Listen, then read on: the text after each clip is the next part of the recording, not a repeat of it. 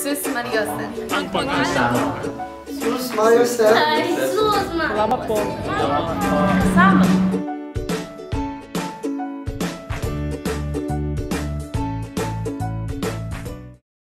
Susmaryosep. Susmaryosep. Ay, Susmaryosep.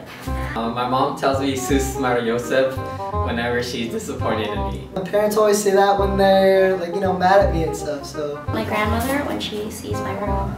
My grandma uses that phrase a lot because it's her way of saying, oh my God, without using God, because that would be using God's name in vain. When I was little, I was very, very clumsy. So when I spent a lot of time with her, I would just be all over the place. And this one time, I was watching TV with her and I ended up just jumping on her bed like usual, and I ended up falling off and laughing about it.